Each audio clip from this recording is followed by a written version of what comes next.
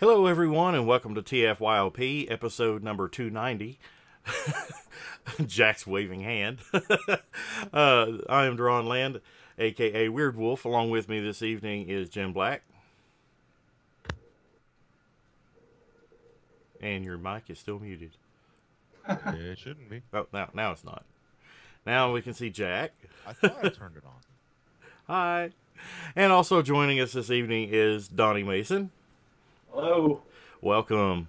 Tonight we're going to be talking a little bit about TF-Expo in Kansas City this year, 2018. And it's a new city, new town for TF-Expo. We'll be going into that a little bit. And did Jack's computer switch over? I got it working. Yay! And now your video's gone. Aww. Wah, wah, wah, wah. Jinx it. But this episode is actually going to be broadcast tonight. We are pre-recording it because I'm actually going to be at work. So Yay. it's actually recorded on the day that it's broadcast today. That'll work. Yes. I guess. But for those of you who have not heard of TF-Expo, shame on you. If you've been watching TFYLP for any length of time, we've talked about it many times here on the show. We had the prior host of TF-Expo, Phil Searle. We had him on several times to talk about TF-Expo in previous years. Now, Donnie, I take it that you've taken over the reins of TF-Expo. Is that correct? No, not really. There's always been a group of organizers that's been involved with TF-Expo. Phil was definitely the spearhead there for many years, and then he left after 2016 show. I've been an organizer with the group since 2013, so that's just kind of my role. And nobody else likes to do podcasts apparently. So why? They're so fun. I don't mind doing them. I love doing them. Yeah, this I know Phil. Whenever he was on, he always had a blast. You know, we'd talk about the show, and then we're like, well, let's talk about toys. That's why the show exists. You know, I believe the very first one that I went to. What year was it? Was it? I believe Dan Gilvazan. Okay, so 2014. No, let's see. 2015. Was it 2015? That sounds about right. I went to that one, and then the very next year, which was across town. There, yes. And we had David Kay. Yes, yeah, and Michael Bell. Yeah. That was actually still have the video for the David Kay interview from there. Up here on YouTube. So after the show's over, if you want to check it out, head on over to our YouTube channel and check out the David Kay interview from a couple years ago. That was really awesome. And I tell you what, out of all the conventions that I've been to, I find Kansas to be beautiful. I mean, just that whole area down there was gorgeous. And now you've moved to Kansas City, which is a huge place. I was blown away about how big that place is. Yeah. And I guess is that the reasoning behind the move, or part of the reason? Yeah. So, the show's been going on for, 7 years prior, and it's always been in Wichita. It was put together by Wichita fans, for Wichita fans. And we just felt like after last year's kind of smaller show, we called it a mini con. We decided maybe to try and go bigger and bring back the full show where we have, 2 voice actors, comic book artists, and then also try a larger market. And it wasn't an easy decision or something that, we made lightly. We really wanted to expand the show. I mean, that's the only way we can grow is to expand our market share. So that was kind of the idea behind it, and there's a lot more amenities there in Kansas City as well. So, well, I think isn't there like a larger airport there too for if people want to fly in? Sure. So, like, if you're traveling, it's cheaper to fly in there for guests and for attendees. And a lot of our organizers are from there as well. Me excluded. I'm in Oklahoma, so I have to travel either way, so it just doesn't matter. But yeah, so it's like when you used to get a BotCon at a really good hub. That was the place to go. And Wichita has been great to us, and A pretty town. I loved it. It is a pretty town. That downtown area was fantastic. So, but we'll see what happens with Kansas City this year. We've got a really cool hotel lined out, Adams Mark Hotel. They've got a water park attached to it, so wow. that could be fun. And if you've got kids, nephews, whatever you're bringing, that's a plus side as well. So that's kind of our thought process behind moving. Well, the first year or so that we went, the vibe I got from going to the show, it did feel like a local con, but like potential to grow bigger that first year. Yeah. I got. Well, I don't know if you got to go to Pete's Robot Convention last year. It felt a lot like that. It was small, but yet, it had some draw to it. Sure. And then the next year that I went with the year that David Kay was there, it seemed so much bigger. The bigger room. Well, it seemed like a bigger room to me. I don't know. I guess we had to expand. We were in the Holiday Inn in Wichita there off of Rock Road for, I don't remember how many years they said they did it, but I know I'd been there the year prior to when I went for sure. So at least 3 years, and we were growing, and decided to move to the Old Town Hotel that year in 2016, and then we just felt like we needed to make a move, and so in 2017 there wasn't a lot of time to put the 2018 show together. We did some transitions with Phil transitioning out, etc. And so we decided, man, we'll come back in 2018 and go, right back to being a big show and maybe even a bigger, cooler place as well. So, but it is by the fans, for the fans. I mean, that's the root of TF-Expo, right? Like, that's what we're all about. Well, I know a lot of people are since BotCon sadly has gone away, and then HasCon financially isn't feasible for many people, and there's not even going to be one this year. So, it's people are looking for that next con.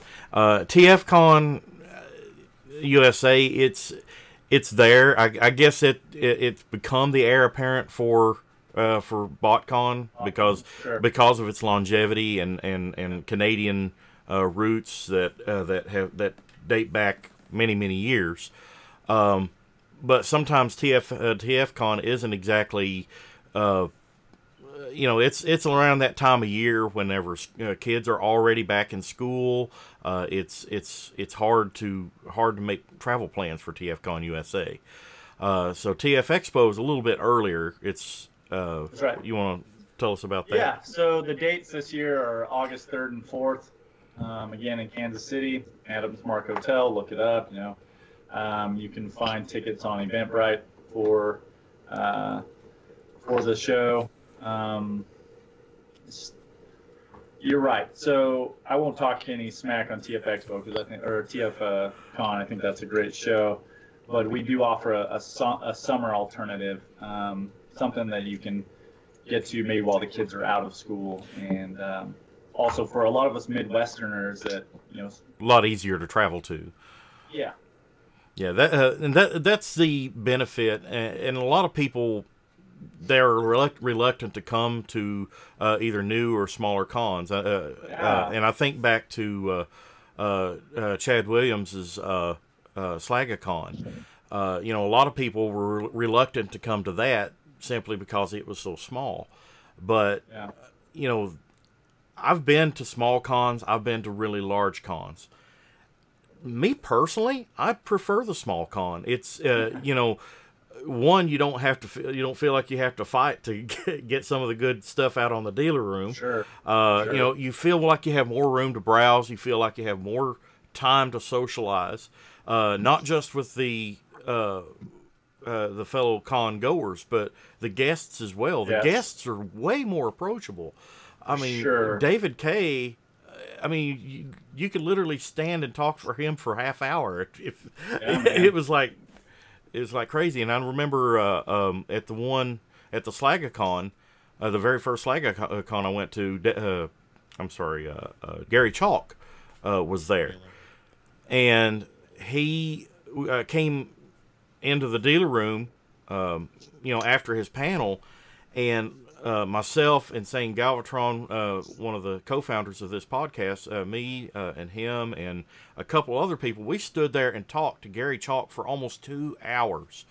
You know, and you know, people would come and go. He'd talk to them. You know, and he would just picking his brain about just random stuff. And then the next year, I think Scott McNeil was there, and he'd go out.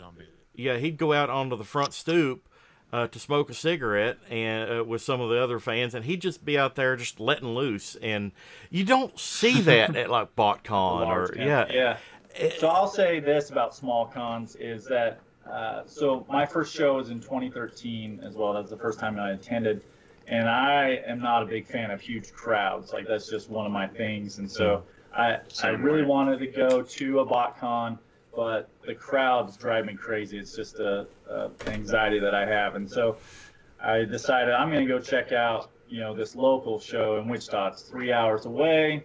You know, it's not huge, but they've got 2 guests coming. That's pretty cool.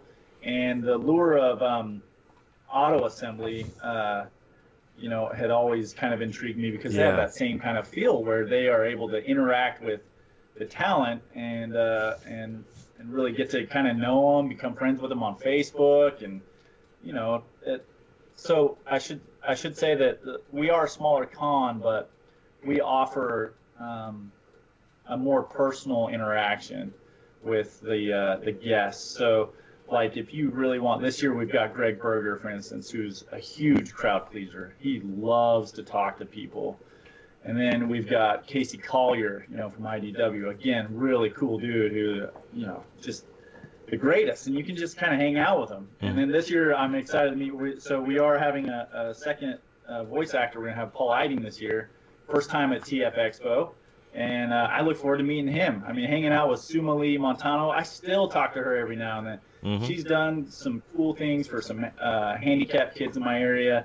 You know, David K does some cool things on Facebook. I mean, it's just, TF-Expo is just a whole different thing, man. It's its own experience, and the bigger shows and even some of the smaller shows. It's just, it's its own thing. What else can I say? I know, I don't know if you've ever got to meet Paul Eiding, but Greg Berger is a phenomenal dude, and I will attest to him as well.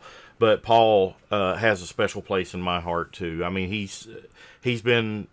was there for me at a very, very rough time of my life, and for him to take time out of his day several times to just call me on the phone and talk to me and help me through that time showed me what kind of man he is. He is super special. He's very convicted in what he believes and does, and his awesome. His work rate is phenomenal. I mean, and what I love is because of TF-Expo's, you know, I guess how it's laid out, I'll have that opportunity to kind of experience Paul Eiding in that light. So I'm really excited for that opportunity, especially hearing that he actually, if I'm not mistaken, after the David K year, he actually contacted me, or he either contacted me or it came up in passing, and he's like, you know, I'd like to check that con out sometime. Yeah. And here he is today. Or you know, that's really awesome, and I'm glad that he's coming. Jim, do you have any questions so far? Yeah. You said the other voice actor guest this year was going to be Greg Berger, was it? That's correct. Yeah, who is a repeat guest for TF-Expo, but we felt like with the new city, again, he's kind of known, I think, in the community as just one of the best fan interactor, guests. And he also voices one of the most iconic characters in Transformers. That's right. Too. Yeah, very popular one this year too. So. Oh, you meant Grimlock. I thought you were talking about like Outback. Yeah. We're talking about Outback, Jim. But no, that was one of Chad Williams' first guests at his first SligaCon there in 2010. It was him, Daniel Ross, and David Sobolov, who was Death Charge in Beast Wars. And he's real great. He'll sit there, just like you were saying with Gary Chalk. He'll sit there and talk to you for forever and ever as well. For sure. I remember when I first met him. I walked up to him and was like, "Hey, Nicole Hale says hi," and Nicole and I go kind of back several years, and he knew who I was talking about, remembered her, and knew about it. Was at the time of her car accident that a lot of people were aware of. And that was about 5 years ago now. Yeah, and so like he remembers that though, and you don't really, or me personally, I don't expect somebody who's kind of in the showbiz world or whatever to really, who cares about these nerds that are coming up to get signatures? And it's just not that way with Greg Berger, and it sounds like also Paul Eiding. So. Yeah, they're very, very down to earth people. Yeah, very approachable. Yes, they are. Very approachable. I'm excited. Very excited. Jack, do you have any comments or questions? No video. I think Jack. the only one I really have is how many people do you guys usually draw for TF-Expo? Good question. So part of the reason that we changed market was we were topping out at about anywhere from 200 to 300 attendees, and so we're really hoping to have the opportunity to expand that with the new market. And what happens there is when we have more attendees, that creates more revenue. Like none of us take any money out of TF-Expo. We're not making anything. We always pay in every year, it seems like. But with a bigger attendee rate, then we will be able to afford more guests the following year. And that's really the goal, is we want to have that kind of smaller BotCon / TFCon version in the Midwest. So a lot of people need to realize too. BotCon started out very small too. I believe I forget what the original numbers for BotCon were, but they were down in the very low hundreds. So I was going to say about 200 or 300. Yeah, and that was in Fort Wayne, Indiana. Not far from here. That was up in Indiana at the Grand Wayne Center. Let's see. Yeah, so it. You got to start somewhere, and if you start something good and snowball it, then it can become another TFCon or even bigger, or even bigger than BotCon. Yeah, not that I want that to happen, but it would be great to at least be able not to worry about who we're inviting, So we're excited. Well, and you've also been around long enough too that TF-Expo has got a name out there now. For you can say, okay, we've had these guests before. Greg Berger's been on now. Will have been on to the show twice. And that goes a long way to bringing in future guests. Like we've had repeat guests, we've had these guests. And they'd be more inclined, I would think, to come to a show. Yeah, you showed stability and consistency, and that's really our goal as a show. That's why we had a show last year. We debated, or a mini-con, I should say, last year, because we debated with the change, well, maybe we don't do 2017, and the main concern was, well, if you don't do one, then even though we're not going to have the attendee or the guest numbers that we had in years prior, we're going to lose that core. And so we've tried to show that, and I think you're right. And I really feel like TF-Expo is growing in that way, with support of people like you and other attendees that come out, and so. Yeah. Now, what about what are we going to look at as far as like panels and things to do at TF-Expo this year? Yeah. So I don't know if we have any specific panels. Now Friday night, let's see, we are going to show the G1 movie with some special guests, and that's going to be actually very limited due to space and other things. It'll be relegated to just the premium and our ultra ticket holders. He's on this showing of the '86 G1 movie. Correct. A lot of functions I've seen over the years have paired up with like one of their like local, smaller, locally owned theaters. Is that what you're going to offer here, or is there like a separate like room? It's going to be at the hotel. It's not going to be at a theater. We did that in 2016. We rented out a theater. The Orpheum. That was awesome. For sure. Yeah. That was awesome. Yeah, so I wouldn't doubt that in years to come we'll probably do something like that again. Okay. But this year it'll be at the hotel. Again, that's going to be very limited to the ultra and premium ticket holders. Saturday night, let's see, we'll be doing the dinner again. So one thing that really drew me into TF-Expo was we had this dinner party and script reading during the dinner, and so we'll be doing that again. And we'll have auditions from attendees, and they'll be able to do some voice acting with the voice actors. So that'll be very cool. My personal favorite is coming back this year as well. We're gonna do the custom class again. Nice. Yeah. Speaking of custom classes. Oh, hey. Mine's right there. Yeah. Yeah. I didn't assemble mine. I'm like this. I'm just going to keep it in the bag for. I'm like, yeah, I've got that, and then. Yeah. Look at that. I've still got one of these too. We get it on the camera. Oh yeah. Here. Yeah. The little Beast Wars Megatron plushie keychain. Yeah, we should probably explain those a little bit. So for several years we had the amazing Shirley Chung doing exclusive keybots. You'll back here actually. Yeah. These are all my keybots. We don't have that this year, unfortunately, but yeah, we've had some great exclusives over the years.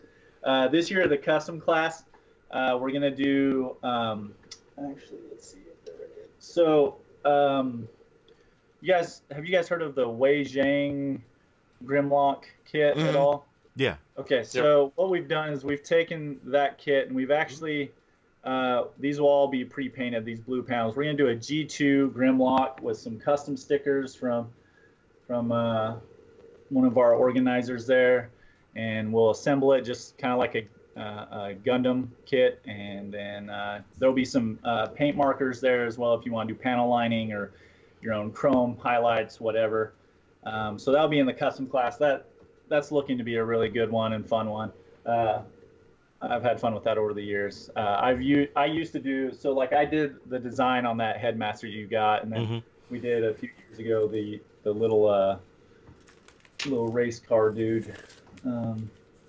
But yeah, so that's coming back. Hold the card up here for people to see. Yeah. Guardian. That was oh man, that was a good time. That was so much fun making that. Yeah. Yeah, Javier. I need to reconnect with that guy. It's been several years. He did 3D modeling on that. I'd draw things in paint and send it over to him, and then he would transform it into 3D models. But, yeah. So that's returning. We do have some exclusives this year, so it again kind of depends on your ticket, whatever package you buy. So like for our deluxe, our lowest class, you'll receive an exclusive watch bot. It's a transforming little watch. Oh, neat. Homage to some of the old 80s Transformers watches that we had as kids. Premium tickets and up will then receive a test tube, which is just an accessory that'll go with like your Perceptor toy. That's the idea there, as well as custom sticker sheet. The custom sticker sheet, I should say, it's gonna be a fun one because I don't know if I'm supposed to say what it is. Let me just make sure that I'm in trouble for that here. Don't want to hint, but burst the not back. certain rust affliction. So a certain rust affliction. Yeah. Then Ultra ticket holders will receive a Royals crown. So the Kansas City Royals have an iconic crown design. So we've got a 3D model of that will fit your King of the Dinobots. Oh, no, that's neat. That's neat. So nice. So that should be fun. Yeah. And then at the show, we'll have a few exclusives. We have not just one or two. We have 3 at show exclusives this year. One for G1 fans, one for Beast Wars fans, and one for the Unicron trilogy fans. So I can't say what those are at the moment, but that'll be fun. So where's the best place to find out information like that about TF-Expo? Great question. So you can go to our Facebook page. That's probably the best place. Looking at it right now. Yeah, great. You can find tickets on Eventbrite. And also, just for your, the 2 podcasts that we're doing, we've got an exclusive 10% off for those that use our code for the TFYLP listeners. If you'll just use the code TFYLP, you'll get 10% off your ticket. So, see, listening to TFYLP pays off. That's what we do. Yeah. We really appreciate that. Yes, it does. Yeah. That'd be awesome. Yeah, it's going to be a great time. I'm really looking forward. The hotel seems really cool, too. Some extra things to kind of do right around there, as well as being downtown Kansas City. Now, I'm not from that area. I've only been there for work-related things, but my understanding is it's really close to some of the nightlife and things like that. So now, I'm wondering, as a baseball fan, if there'll be a Royals game in town that weekend, too. I can look. I don't actually know. I am not a baseball fan, so I could not tell you. But yeah. I got that covered. All right, sweet. Let me see. Ironically, whenever I lived in Central Florida, way back when I was in college, the Kansas City Royals spring training home was less than an hour away from me, and I went to many spring training games for the Royals. So, funny thing is, August 3rd and 4th, which is the date of the Expo, they're actually away, and they're facing my favorite team, the Minnesota Twins, so they will not be at home. Dang it. Yeah, shoot. Fail. But there are plenty of other things to experience in Kansas City for sure, one of which I will attest to is the barbecue there. So, yes. Go get you some good old Kansas City barbecue. It is a foodie town. It is definitely a foodie town, so I'll be looking into that. I know that's one of the things that was a selling point for people coming to the last BotCon was because Louisville is sort of a foodie town. Chicago, all the BotCons and all the conventions that's been there, that is definitely a foodie town. So if you're a fat guy like me, or you like food, you don't have to be fat to like food. Now, what are the dates again? August 3rd and 4th. August 3rd and 4th. Okay, so for everyone listening, you have plenty of time if you start now to diet ahead of time. That way you're ready to rock when it comes. And you can get your food baby on time as soon as it comes up. That's right. That way you don't have to feel guilty afterward. You're just going back up to what you were at. Yeah. Weight you were at before. So you're breaking even instead of gaining. Absolutely. You got to start now. Good point. Use that food money and use it to save up for other goodies at the show. Going back to the movie showing, I remember at the viewing at the Orpheum there in Wichita, Michael Bell was there, and Michael Bell is, for a lot of you people who may not know, was the voice of Prowl in the original Generation 1 cartoon, and I believe he's been the voice of several other characters too. Sideswipe. Sideswipe. Yeah, Joe, wasn't he? Make sure we get Sideswipe in there. That's my number one. Yeah. So. And just to have him there to watch the movie with us, and his character actually got offed in it, and I think he, from my recollection, he made some kind of comment whenever that came up on the screen. He's like, "I'm dead" or something. Oh, no. Yeah, it was a good time. But yeah, that was really awesome. And he was just give some insight after the movie was over, as the credits were rolling. He was up there talking to the fans about his actual work on the film and in the studio, and that was really, really special. I really dug that. Another great guest. I mean, he was fantastic. He is another one that interacted not just outside of his panels, but at his panels. He was very, come on, guys, what else you got? What else you got? Very leading and wanting people to kind of step outside their comfort zone. And that TF-Expo, man, I have a lot of great memories from that show, and I've only been involved with it for 5 years now. Like I said, I've got my oldest son grew up on Transformers animated, and so David Kaye, for me is a Beast Wars guy. My opinion, the best Megatron voice. I don't know if I'll get shot for that, but he's my favorite Megatron voice, and for him that was Optimus. And so I remember my son asking him, what was that like coming back to Transformers and going from a villain to a bad guy? And he looked him right in the eye and gave his opinion. And my oldest son, really took that to heart. Like, wow, this guy actually cares about my question beyond, oh, well, it's just another job. That's kind of what we do. So, yeah, David Kaye, whenever an example, I talked about Paul Eiding, what he did for me earlier. David Kaye, whenever I sat down to have the interview, we basically took over one of the panel rooms for about an hour or so.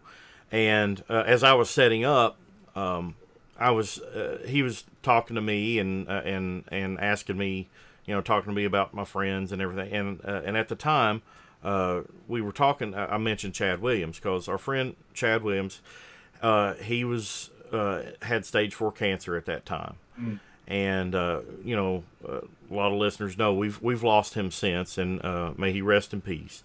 But what Gary did, or not, I'm sorry, not Gary, but what David did while I was setting up, he said, "Do you think you could call Chad for me right now?" Wow. And I'm like, absolutely. So I called Chad, and whenever he answered the phone, I said, "Hey, Chad," I said, "I have something for you." And he goes, "Oh yeah, what's that?" And then I handed the phone off to David Kaye.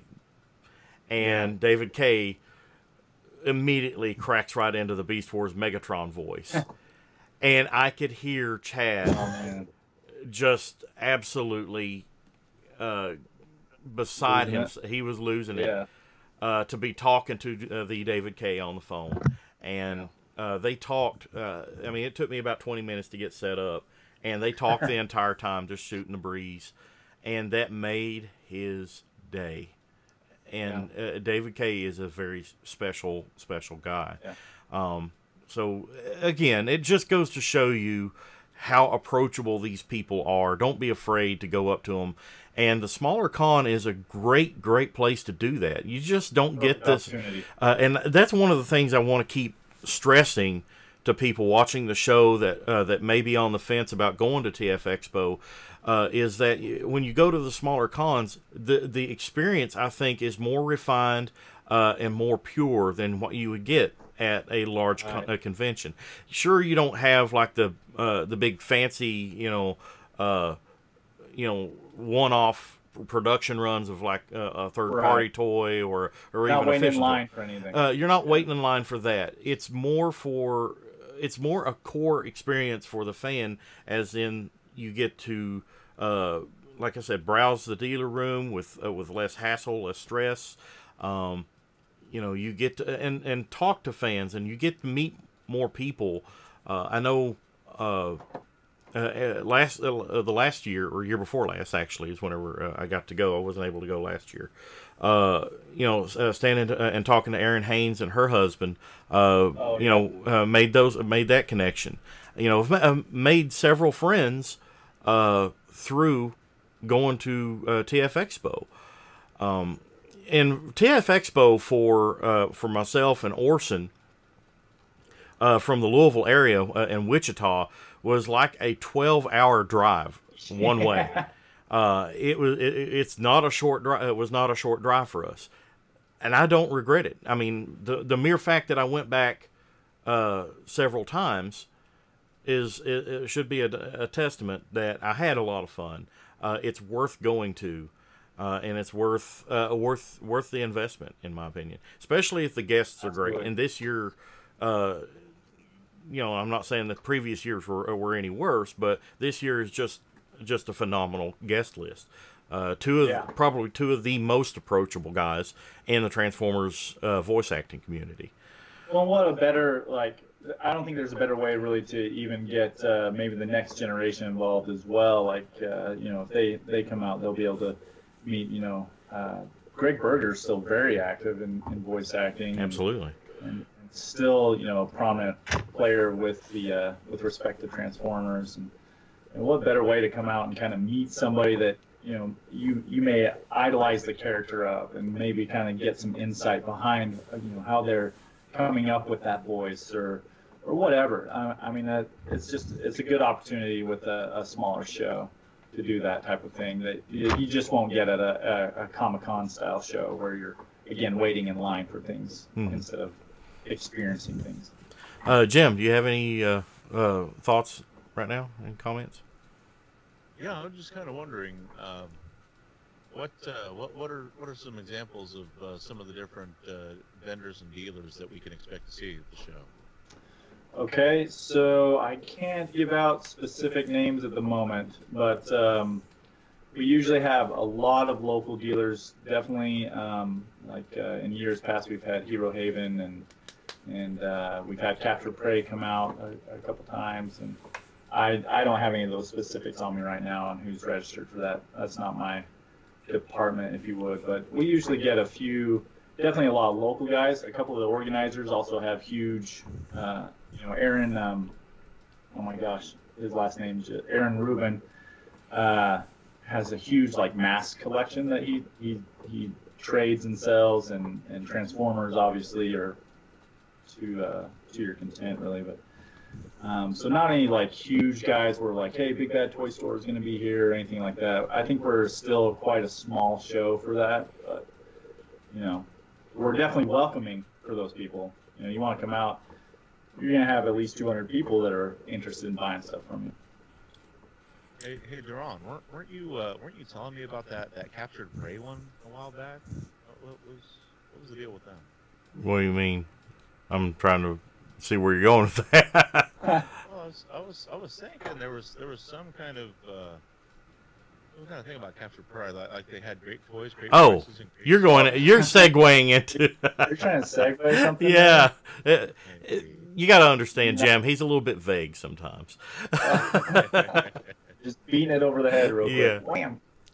But yes, CapturePrey.com, great toys, great prices, great service. CapturePrey.com. You can save even more with orders of $150 or more at CapturePrey.com. I'm not sure if he's actually going to be there this year. Last I talked, he was kind of on the fence because right now conventions are really difficult for him to do for several reasons.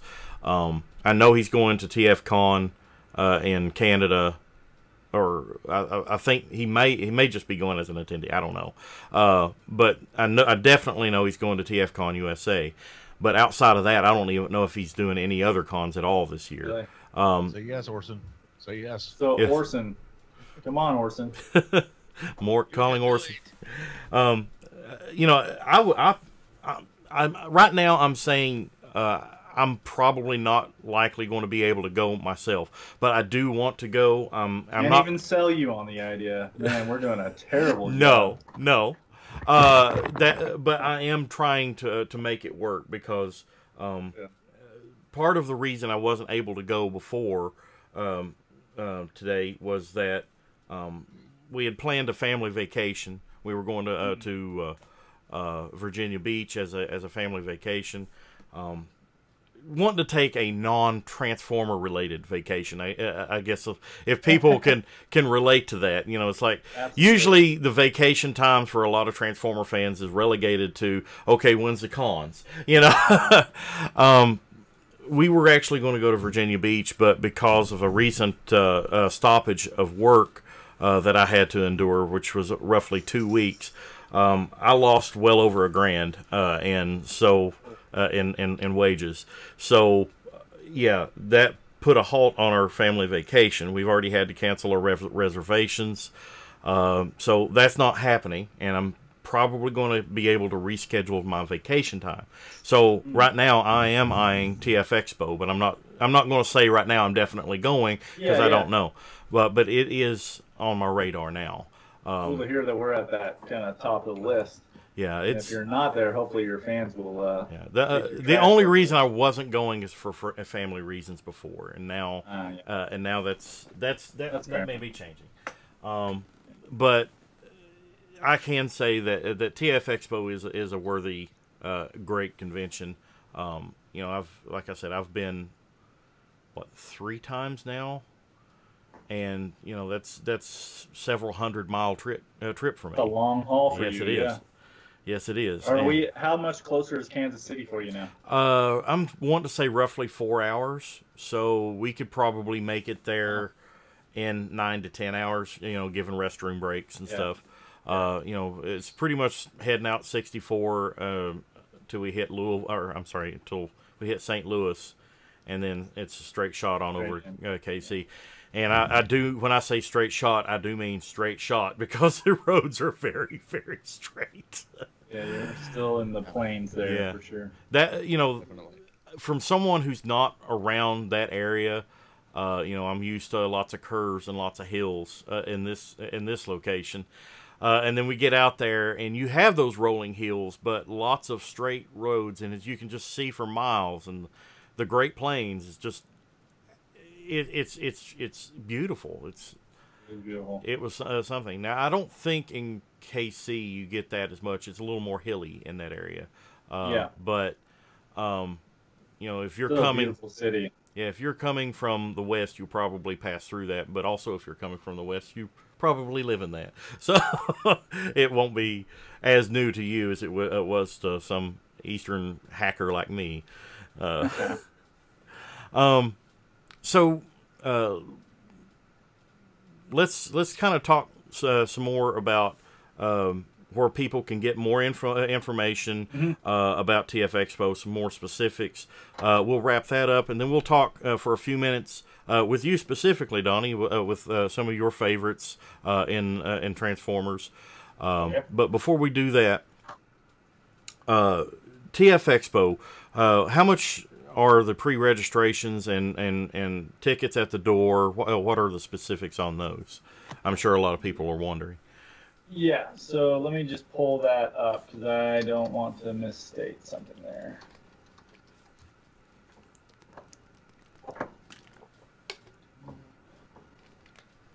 So I'm just going right into Eventbrite here, and you know, just pull up TF-Expo, and it should pop right here. Might have to edit this part out. This is embarrassing here. It happens. That doesn't sound good. Here we go, tickets. Okay. So you can go to tfexpo.net.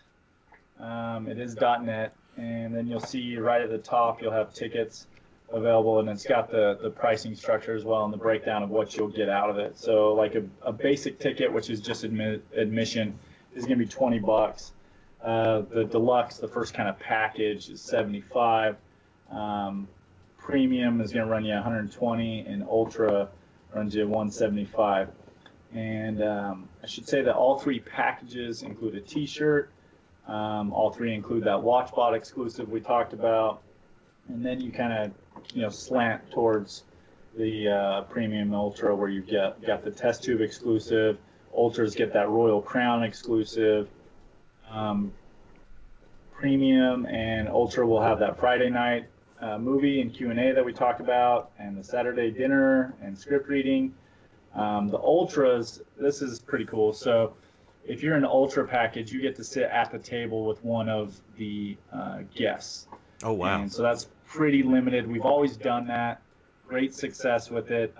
Lots of good experiences from that. And as we've talked at length on this show about kind of the people that we have coming in, that'll be a good experience.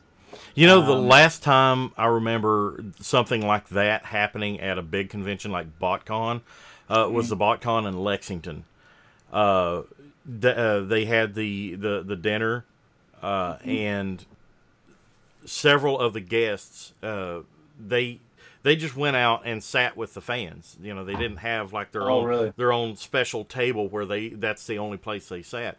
And I remember myself, my ex at the time, and I believe in St. Galvatron and a couple other people, we were sitting there, and Blue Man Kuma, the voice of Tigatron from Beast Wars, Pauline Newstone, I think that's her name. She's the voice of Air Razor. She came and sat down, and then Simon Furman sat down right next to me. And we were all like a vast predatory bird. Yeah, we were. Yeah. Air Razor was her. But it was just awesome sitting and just shooting the breeze with these celebrities. They just came and sat down at our table. We were already sitting there, and they came and sat down. That was the last time I experienced something like that at any convention.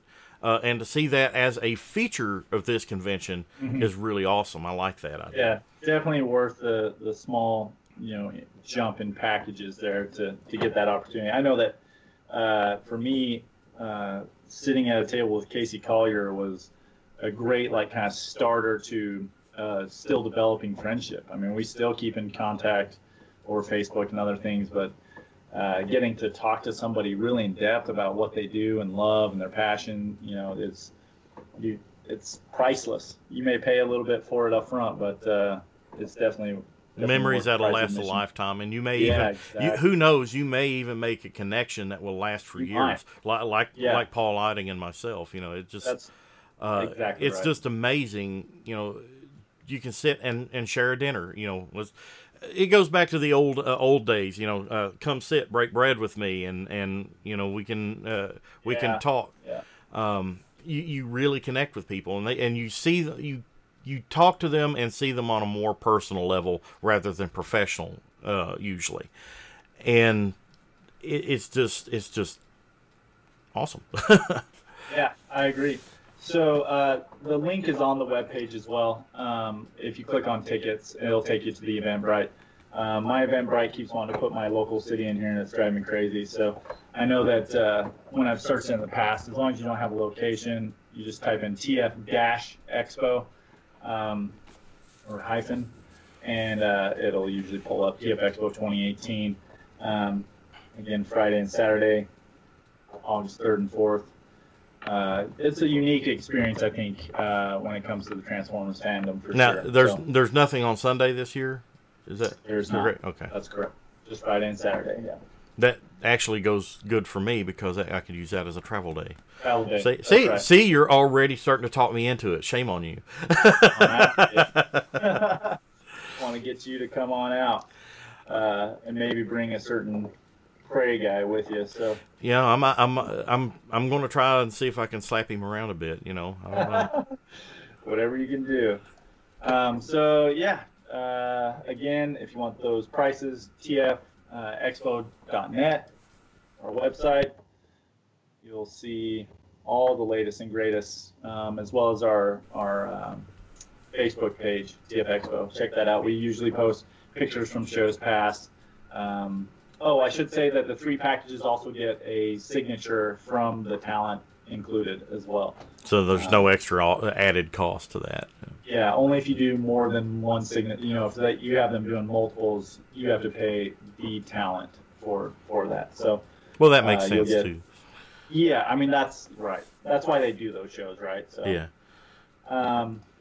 Yeah, and I'm so excited for this show. I'm excited for Kansas City.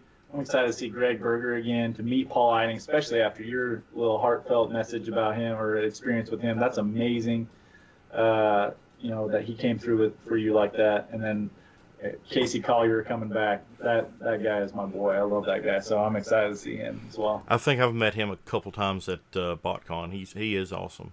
He is just down to earth and just amazing. He's a great guy. So great human being. Absolutely. Artist on Optimus Prime. So if you're reading that, that's, you know, he does a lot of that. So awesome. Jim, do you have any questions about TF-Expo before we move on? You know, nothing's really coming to mind.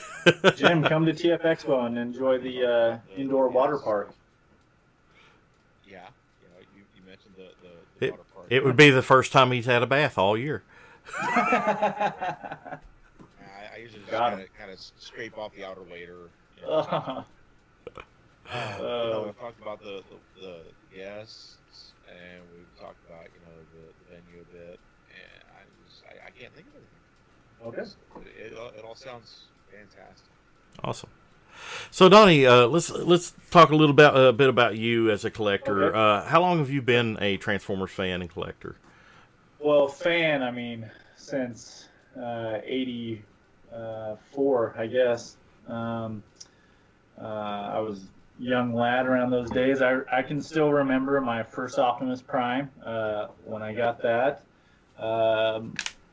I remember losing that same Optimus Prime in a move, and so I've been a fan since G1. I followed it.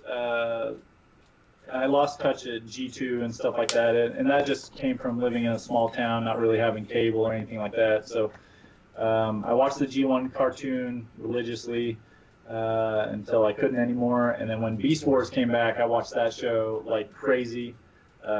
You know, a young teen or whatever in those days, and didn't really buy a lot of the toys though at that time, but really enjoyed the storytelling there. Kind of lost it when not Car Robots, what was it called here? RID. That kind of lost me for a while. I wasn't a big fan of that. The 2.0 or the first one? The 1.0. Oh, yeah. Yeah, Car Robots. That show was just wasn't. But they had great toys. That's interesting. was it the cartoon series specifically that kind of? Yeah, just I don't know if it just really didn't appeal to me. I think is probably the best way to say it. Was not a big fan. So came back in 07 with the movie. Was like, oh man, I love these things again. I had kind of started collecting a little bit of vinyl techs and things like that. I'm a car guy. I love cars, and I think Transformers really influenced that as well, because I was a huge fan of the Countach, and Sideswipe's my favorite character, so probably because of that. And so for a long time, and really got back into kind of the toy collecting things around 2007. I like to customize. That's kind of one of my things. I love to paint and highlight and things like that.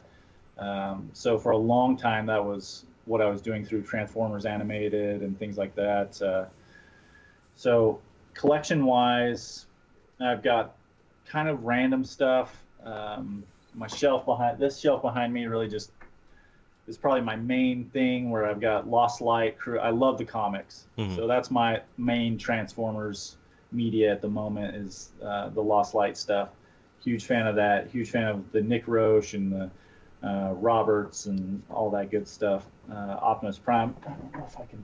So I've got my Optimus Prime doing the mean walk from that cover. But so what are your feelings on the IDW reboot? I guess. I don't know. I'm torn. So I usually stay about 3 issues back. Just so I never kind of run out of content to read. And so I'm not to that point yet, but I don't know. I'm not excited. I don't actively follow the comics much to my detriment, but the thing is I've heard so many people that are up in arms over the over the upcoming. I don't know. Is it a reboot or is it? That's what I'm hearing. I thought I saw. Don't quote me on it, but I thought I saw where James Roberts says he was done as well, or moving on, or something like that. I thought I saw that on Twitter or something. So I think that it is going to be a reboot, and I'm not excited about that. Yeah. Been following the comics since 2010, I think, is when I. They've had the comics in the last several years have had such an impact on the toys themselves too. I mean, we've had so many lines. I mean, like, what was it? The Generations line right before Combiner Wars was almost, always had that packed in comic, and even some of the early Combiner Wars stuff had the pack in comic. It was just, it drove toy sales for the longest time. And now I think we're starting to see more of a shift toward, I guess, propping it up on the live action movies again, with Bumblebee coming up now. And I kind of wonder. What's that? We have yet to get a trailer for it. We're only a few months out. That's true. Yeah, you're right. Yeah. I really have my reservations about this movie. I'll likely go see it because, well, it's got Transformers on it, but I'm not expecting much out of it. I'm really not. The date is what, December something, isn't it? I don't recall. I think you're right. Here it is. It's almost June. I mean, not even a teaser trailer yet. You're gonna start hyping the movie. They got to release something, a teaser. Or... I thought there was a teaser out though. No, was there not? We've not got footage one. That's why I'm kind of worried. That they just took Transformers 7 off the slate for next year. It's they're ending kind of that universe, if you will. I think. Well, and I think they've removed Transformers 6 from the title of Bumblebee as well. Right. Yeah. They have, and they're I guess trying to push this Bumblebee movie as kind of a soft reboot or a hard reboot or something. Yeah, I don't know. I don't know if they're going to that. Therein lies my reservations about this film, is because we as fans, hardcore fans of this franchise, if we don't know certain things about this and we don't understand what they're doing, kind of makes you wonder, do they even know what they're doing? As big of a thing as this is probably going to be, and as close as it is, and the fact that we have little to no information, that in itself is worrisome. Because like an upcoming toy line or something, we would have seen a prototype or a Chinese video review or something. Well, what are we getting? Aren't we just getting the studio series? That's really what we're seeing at the moment, right? Yeah. And from what I understand, the Bumblebee movie toys are actually going to be intertwined with the studio series releases, I believe. I'm not even keeping up with it. He's going to be a VW Bug. Yeah, avoid the Bumblebee actual studio series toy right now. I hate that toy. Really? I know I've said it many times, and I've still got the receipt and I've still got the box. I'm thinking about taking mine back. I hate it that much. Wow. I mean, the top just it falls apart in your hands while you're transforming it. Now, I saw the other day. I guess there's going to be a redeco of that one coming out. It's like the rusted. Yeah, but it's a Hong Kong or China exclusive or something. Is it? Yeah, it's going to be very limited. I don't do any of the movie figures really. So. Calling repro labels. Well, I picked up the Toys R Us Thundercracker, which was actually it's actually a really good toy, and it's also got the removable head. You can put a Titan Master on it. Oh, really? Yeah. So. And I put was the Headmaster, wasn't he? Yeah, I actually put Overboard's Titan Master on him, and the blue is almost a good match, almost a perfect match for it. So, that's actually really good. And then I've got the Studio Series Grimlock, and if you're not a fan of the Age of Extinction, that is just a beautiful, beautiful toy. Really? God, yes. And then the Blackout, I've got Blackout. While I don't think he's perfect, I think he's still a really good figure. Better. Yeah. Massive chopper though. Yeah. Well, I've actually got him in chopper mode here. Let me see if I can grab him. Because I saw pictures of the side by side of Blackout and Grimlock both, and just in the helicopter mode, it's like, oh my god. Yeah. You want to transform it and then climb into it. Yeah. Uh, Let's see here. Me fix I Scorpion. primarily just focus on the comic stuff, so I'm not real. I don't know. If I'm not getting it from Hasbro, then I'm going. Mastermind Creations is probably my #1 brand at the moment that I've been collecting. Trying to find something that is comparable. Well, this is. Holy cow! Yeah. Right. I mean, he's gigantic. In It's like helicopter. an old leader class. I want to say it's a little bit bigger, actually. Yeah. I'm trying to find something. Like I said, it's a friggin' behemoth. Okay. I'll grab a G1 mini bot here. Would you say roughly similar size? Here's like a G1 Cosmos. Here's G1 Cosmos. And this is Leader Side Blackout. He's like, yeah, he's ginormous. And then underneath, the Scorponok that comes they out. kept that one feature where Scorponok slides up in his. Slides up his That tail. Literally almost looked like a playset that was to scale with the figure. Yeah. That's insane. That is insane. That's cool. I mean, he's not bad for a $50 toy. I mean. Yeah. Now for comparison, and those of you who are into third party, this is Leader Size Blackout. If you aren't, and you saw the size comparison with it, if you aren't familiar with the Zeta toys, you got their Bruticus that's coming out, and they've also got 2 of the aerial bots that are out. This is Fireflight. Whoa. Yeah. This is Fireflight. He is an arm. That's gonna be massive. Yeah. So we're talking Titan class then. Yeah, he's easily Titan class in combiner mode, and these guys are like $55. Yeah. Oh wow. So, and I think the main body, like Silverbolt and Onslaught, is going to be slightly over 100.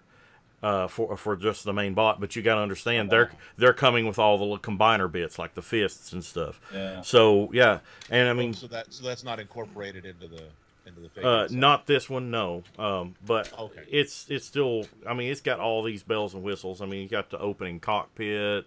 Sure. The landing gear that retract. I mean, it's just. I'm blown away by them. Yeah. For the price you get, you can't complain.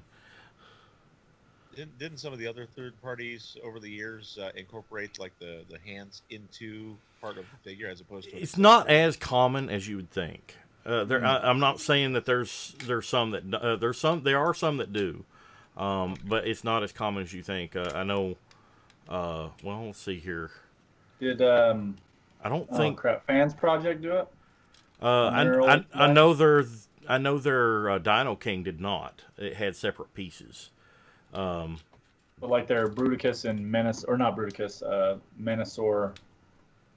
Oh, the Fans Project M3, I believe is what it was.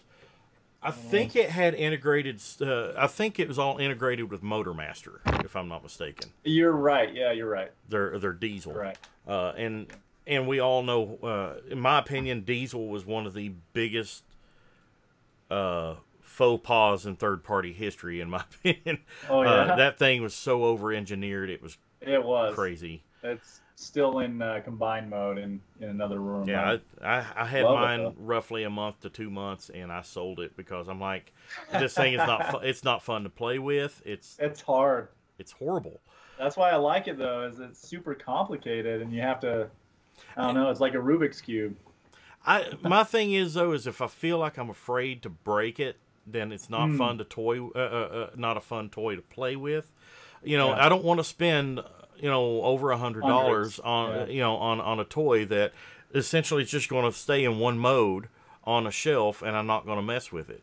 I don't want to feel, if it's like this Firefly, the other day I just felt froggy and grabbed him off my shelf and started messing with him, put him in solid build. Yeah, solid build. I've got, I pointed out before the show, I've got the KFC Snapdragon, or I'm sorry, Ape Face here. You know, I did have some issues with it, but it's still generally a solid figure.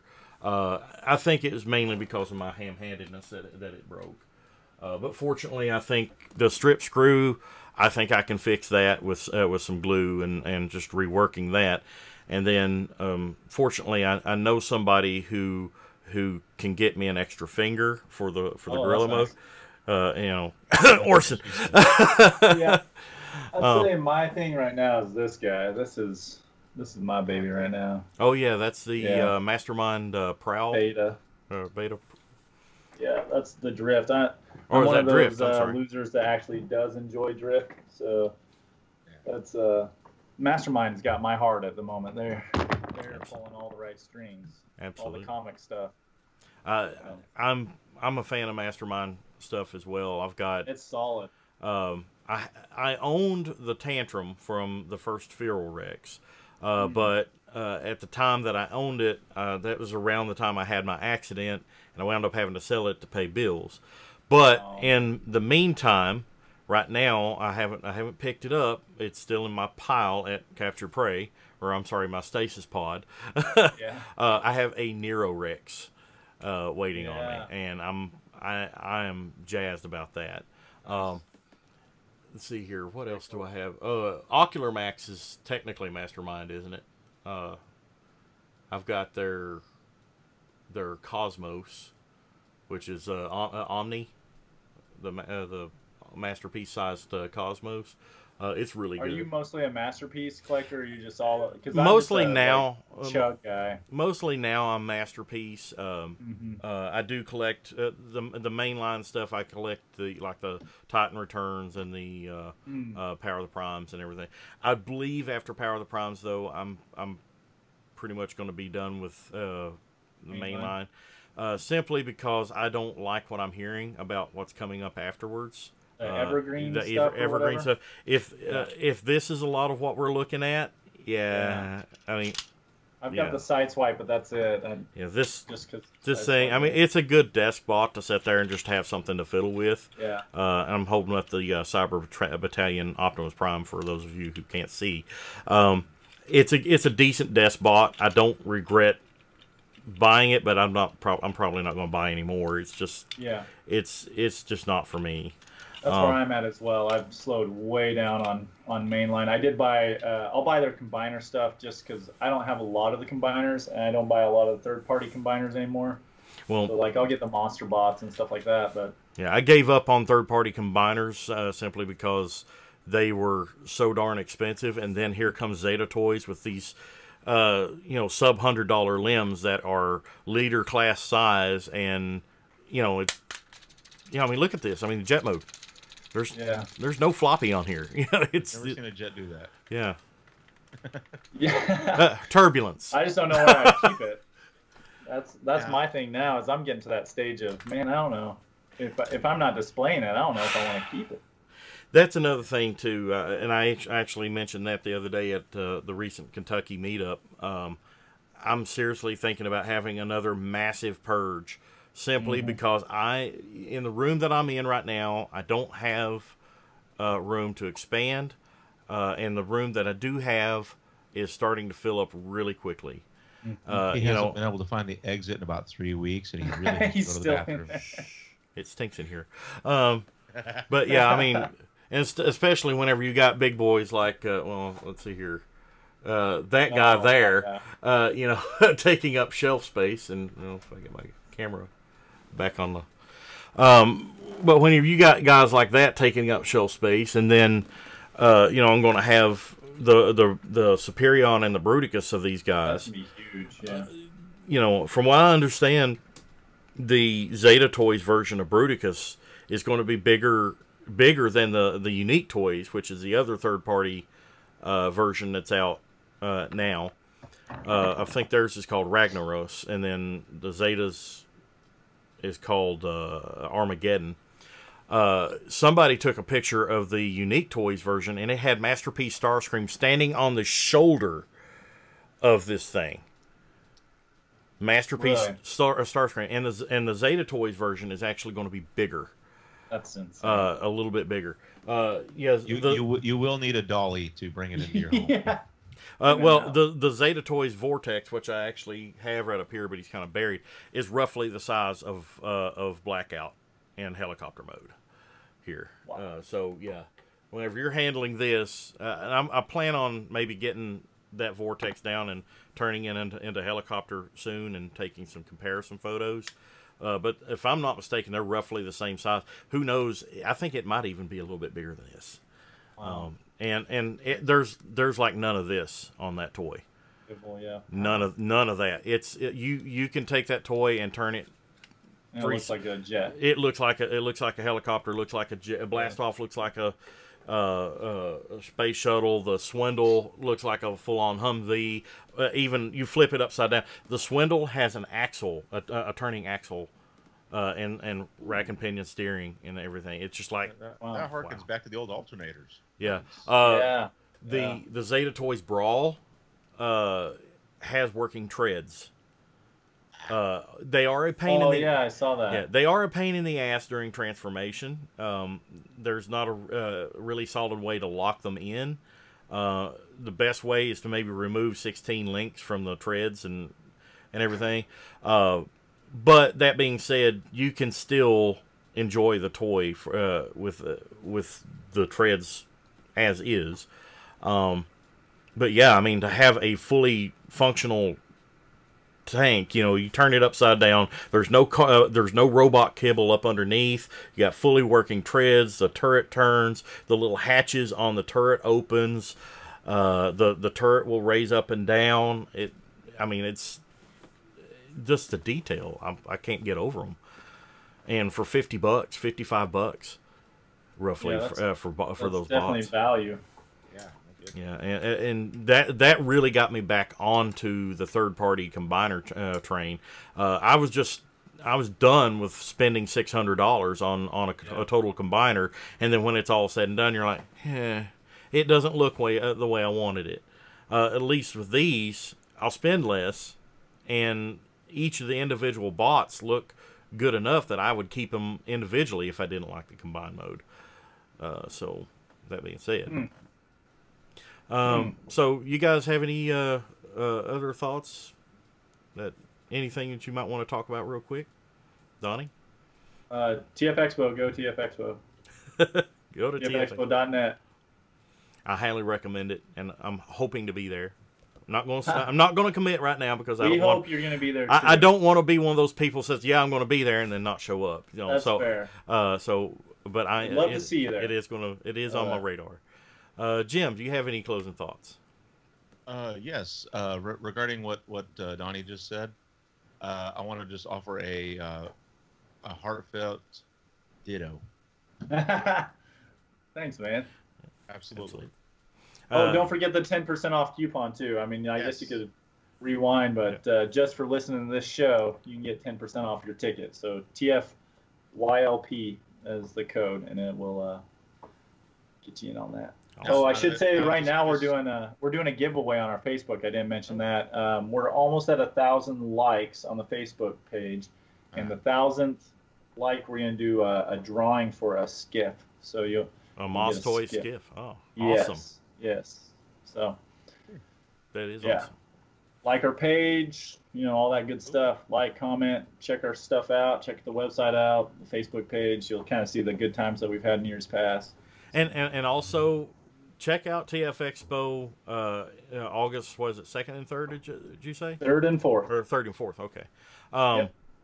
As far as I know, it doesn't conflict with any cons either. So you should have no excuse, well, I'm going to X con because I can't go to that one. No, well, there's no other con at this particular time. Yep. And it's a full month and a half, I believe, before TFCon USA. So plenty of time to rest up and rejuvenate your funds to go to that one too. September this year? I thought they usually do October or something. I believe it's October. Then you got several months. Or a couple months. Yeah. Definitely. All of August, all of September, half of October. Just come check us out. August 3rd and 4th. As you've heard, you're gonna have a good time. I can pretty much promise you that. I love our show. I keep going back for that reason, because I get to interact with those people and get to meet new people too. So Absolutely. That sounds like it's going to be a pretty epic weekend anyway. I mean, mm-hmm. you know, August 3rd, you know, you go to the show, and then after the close of the show for the day, you can head up to the local theater, go see the premiere of Winnie the Pooh that comes out that weekend. Oh, or I'm sorry, Christopher Robin. Yeah, yeah. I'm sorry, and then those go characters right look back so into darn toys creepy the to next me. day for the second day of the show. So I mean, the whole weekend you can just feel like a kid again, and it's fantastic. I love it. Or you could buy, you know, the ultra package and premium packages come to the G1 movie. You know, that private screening. You could do that Friday night instead. I might slip into that one, I think. So. Right. Or Christopher Robin, whichever you choose. I'd rather take I'd rather take in the view from the Lookout Mountain. Yeah. So either way, it's just a stellar weekend. There's no possible way to lose here. Absolutely. That's right. Fantastic. All right, guys. I'm going to wrap it up for this show. Cool. We lost Jack Bruner. His Skype was saying, you know, so yeah. So bye, Jack. You know. If you love did anybody try mouth to mouth? Ooh. Ew? No. I wasn't looking to do that. Yeah. No. Oh, okay. No. Oh, he's lost cause then. No. Okay. If Christian was on here, we'd just have him do that. Oh. He'd be like, what the hell? No. But if you love what we do here on TFYLP, please go to our Patreon page at patreon.com/TFYLP. Help us out each month. You know, our Patreon levels are there, different levels of helping us out. You know, and the funds that you give each month help us do upgrades to our equipment, you know, like the computer that I'm currently having built. You know, it pays for new microphones when we can. You know, all kinds of great stuff. And we are here because of you, the fans, and we are a fan service for you, and that's how we keep going. That kind of fan service. But you know, without the fans, we could not continue. Podcasting is not cheap. You know, I mean, to do a good quality audio and video podcast, you know, you got server fees involved, you got all kinds of stuff. And it's a little bit beyond my means to do by myself anymore. I know whenever we first started out, it wasn't that bad because we had a lot of free options, you know, especially with Google Hangouts. And whenever Google Hangouts kind of went away, that, you know, it started getting really pricey really quick. But thankfully, we got a lot of great fans here on TFYLP, and we continue each and every month because of you. And we have a heartfelt thanks to each and every one of you who continue to support us each month. Also, check out our sponsor, CapturePrey.com, as well as Ripped Apparel. If you go to Ripped Apparel and you see great shirts on there, kind of like this one right here that I'm wearing. The best Transformers shirts. Yeah, they have some of the best Transformer shirts. We had Paul Fremel, one of the guys behind Ripped Apparel. We had him on several weeks ago. If you go there and they don't have a current deal going that's better, you can use the promo code TFYLP Pod and save 10% on your order from Ripped Apparel and TFYLP. Follow us on Twitter. That's the easiest way to get a hold of me. If you have any comments or questions about the show, you can comment or send me a direct message at TFYLP on Twitter. We'd love to hear from you, and we'll see you next time on TFYLP. Good night, everybody. Take care, gang. Thank you.